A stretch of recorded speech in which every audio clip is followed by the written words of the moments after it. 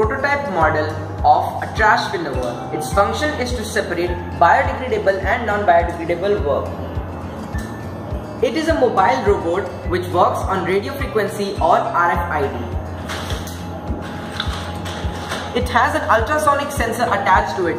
That is, when any obstacle comes in range of 5 cm or less, it grabs it.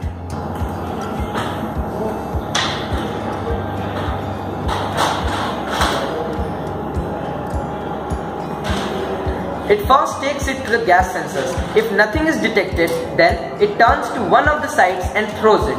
The gas sensor sends various gases emitted by biodegradable waste such as methane, propane, butane and alcohol. Let's try this another time with a biodegradable waste. This is not really biodegradable, but we can use a room freshener to make it sound so, because a room freshener has all the gases. It gives out all the gases that are ejected or emitted by any non-biodegradable waste. See how this time the LED glows, meaning that the waste is biodegradable. This time the bot turns it to other side and throws the waste into the biodegradable sort.